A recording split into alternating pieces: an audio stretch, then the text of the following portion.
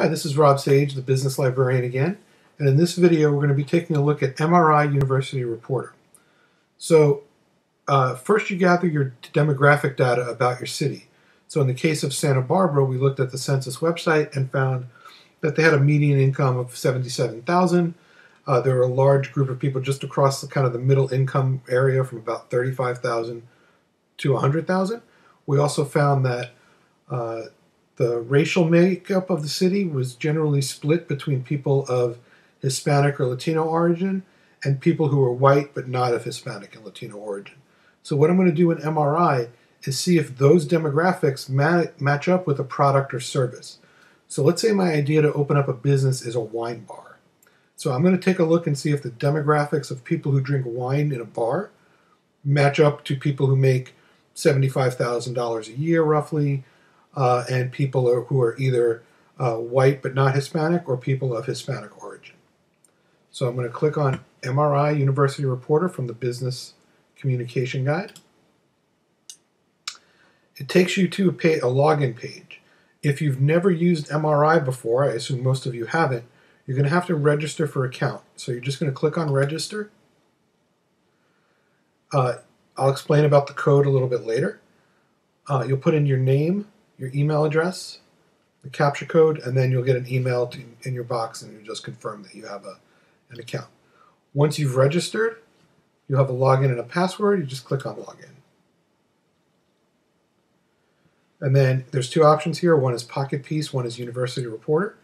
You're going to click on University Reporter.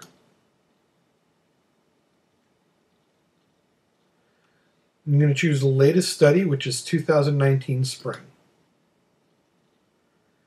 And I'm going to search the study for people who drink wine. It's best to do broad type searches and then narrow it down from there, or to use the menus. In this case, I'm just going to, so for wine, I could choose beverages and then try to scroll through it, but I could just type in wine. It takes a little time sometimes to find the information. And you'll notice there's an option here, alcoholic beverages where consumed, bar in a club in the last 30 days. So basically, this is going to tell us who is likely to be drinking wine in a bar, so to tell us if a wine bar is good for our particular city. So I'm going to click on alcoholic beverages where consumed. Again, this is kind of a slower database, so you just have to kind of wait it till it loads. And you'll notice on the left-hand side of the screen, under the detail, that's our option. So what we want to do is see who has drank wine in a bar or a club in the last 30 days. So the left-hand side is our product or service, in our case, drinking wine in a bar in the last 30 days. And on the right-hand side of the page is our target. These are the demographics. So one of the demographics we saw was that, generally speaking, people in Santa Barbara had an income of around $75,000 to $150,000 was a large chunk of that. We also saw there were other middle income levels like 60 to 75, but let's look at 75 to 149. That was the median, and the average income was about 100 something. So the numbers that matter for your purposes, we're going to ignore these first two columns. The ones that you need to consider are the percentage of the detail. So the detail is the percentage of people who drank wine in a bar or a club in the last 30 days who are in the demographic. So this is telling us that 33.99% of people who make between 75,000 of people who drank people who drank wine in a bar make $75,000 to $150,000 a year. So 33% of all wine bar drinkers are in that income range. The next number, the percent target, that tells us the percentage of people in the demographic who use the product or service. So 2.22% of people who make $75,000 to $149,000 have drank wine in a bar in the last 30 days. So what do these numbers tell us?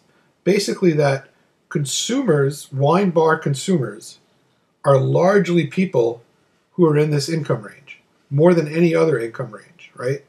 33% is higher than 23%, it's higher than 10%.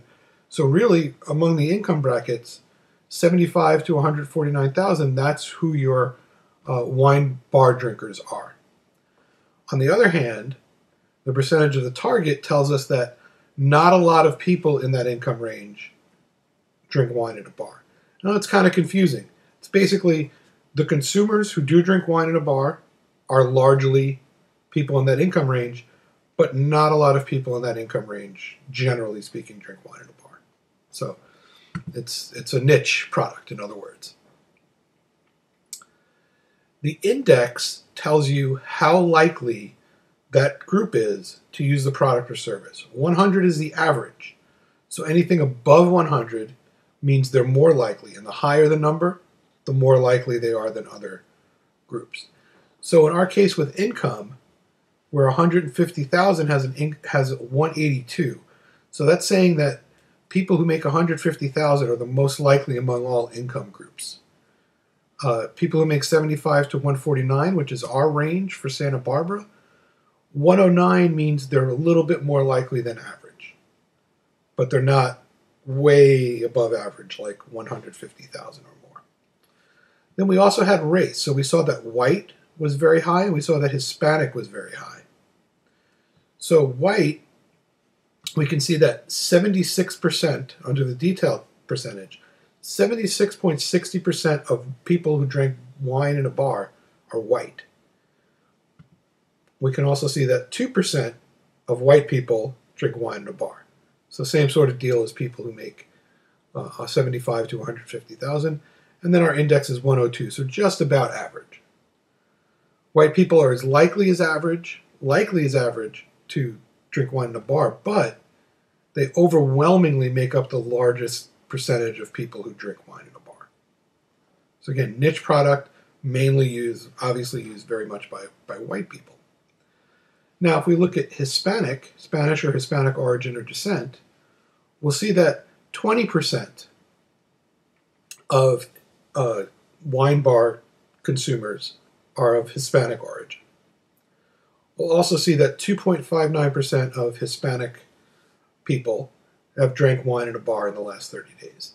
And that gives them an index of 128, which is much higher than white.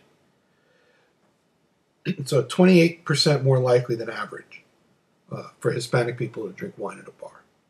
So what this kind of tells us together is that as far as the races go, large chunk of wine bar consumers are white, the largest chunk by far, which again matches the population of Santa Barbara. And also another large chunk of the population of Santa Barbara is of Spanish or Hispanic origin, and they have a very high index of 128. So they are very likely, more than other demographic groups, to drink wine in a bar. So this is pretty tricky, obviously. I tried to explain it as best as I could. If you do have any questions, please feel free to contact me by email, and I'm happy to help you guys out. I'm going back to our guide for a second to show you that under the Statistics tab at the very bottom, under the MRI Plus handout, there is a guide to register for your account. So please follow those instructions for registering. You do need an account in order to register, and you have to make sure to use your Cal State Fullerton email address. Also is a cheat sheet. So everything that I've just kind of gone over in the last few minutes is explained in more detail on this handout. So please download this handout and keep it open or print it out while you use MRI. It's a very big help.